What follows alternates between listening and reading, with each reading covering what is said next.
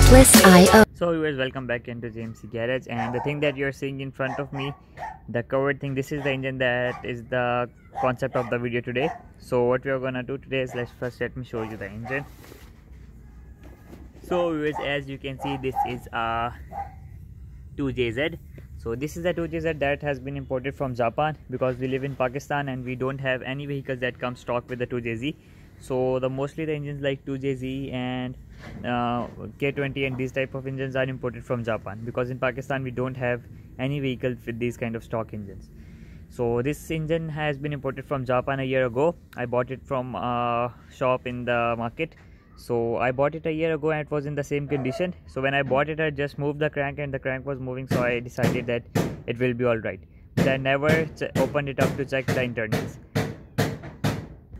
So now I decided to open it up and check the condition of the internals, because it has been sitting for a year like this. So it might have got the moisture inside, and the camshaft and those things get damaged with the moisture. So I decided to open it up completely, and I have just unbolted everything, but I'm gonna show you around everything step by step. So now let's begin the video and let's see what is inside this engine. So let's first start from the valve cover and the air intake and everything, and then I'll show you all the way up to the bottom of the engine.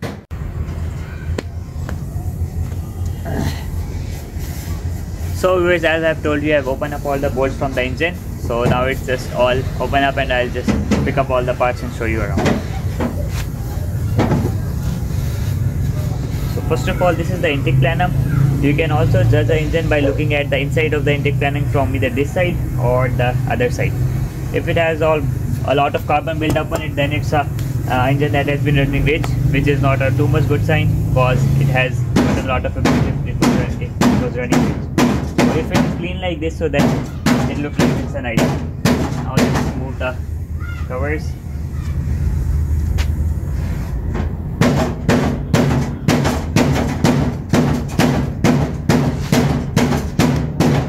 Everything is opened up because I have opened it before showing it to you guys, because it takes a lot of time to open the nuts and bolts. So I have opened it up before, so it won't take a lot of time from you guys.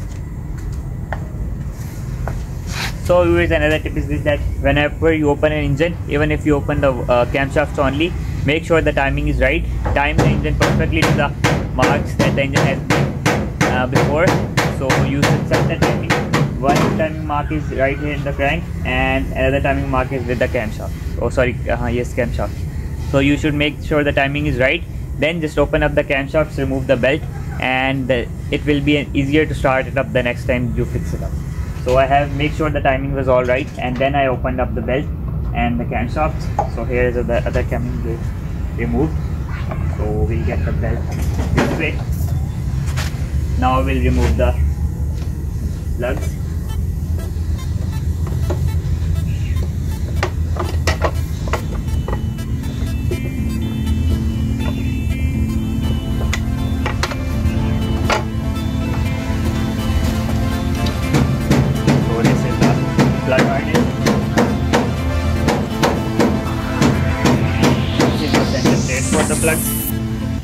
The engine is a little bit dirty because it has been sitting outside, and that was the reason that I have opened it up today.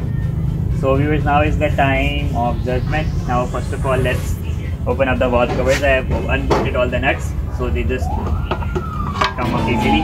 So here is one valve cover, and here comes another one.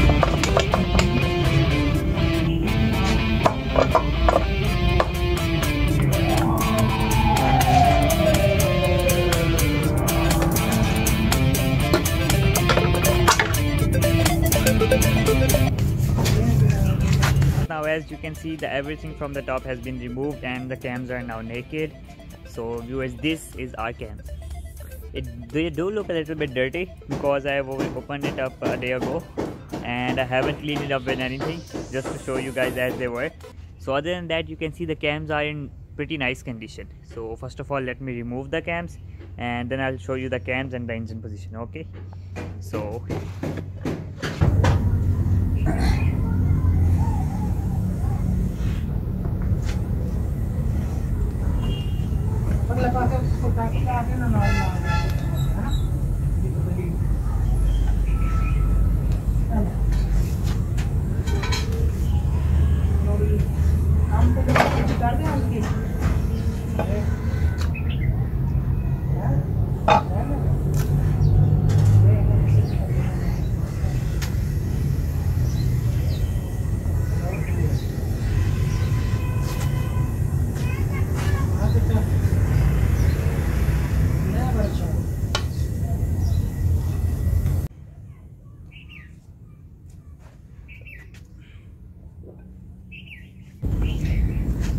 So viewers, now you can see the cams have been removed. First of all, let's see the condition of the head from the inside, and then we look at the cams. So as you can see, there is a bit of dirt, but other than that, you can see these, I don't know what you call them, but they are all clean and nice. There are no scratch marks or anything like that on them, which is a good sign, because if there had been scratching, then it means that the cam has been rubbing through them. Other than that, there is a bit of carbon and mobile oil thing build up, but this is a normal thing. It is like this in the engines that have been working for years. So from this condition of the head, you can see, and all of you can tell that it is in a very nice condition. Now let's have a look at the camshafts. So these are the camshaft viewers. So this is the cam of the distributor side.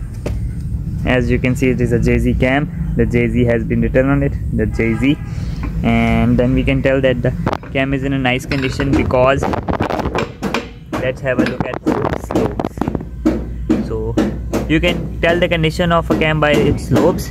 So as you can see, the lobes are all clean and nice.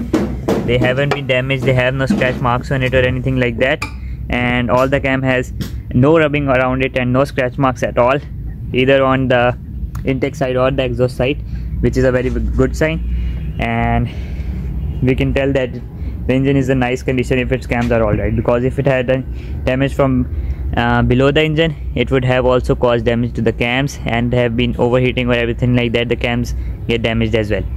So now we have got the camshafts and everything out. Now let's get the head down and see what's below the head and what is the condition of the pistons.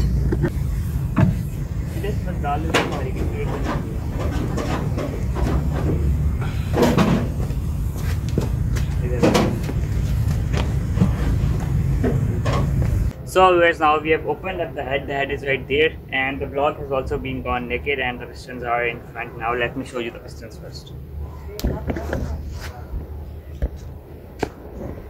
So viewers, here goes our block and our pistons. So now as you can tell by the first look that the pistons are in pretty neat and clean condition. Let me show you around every one of them. So this is the first one.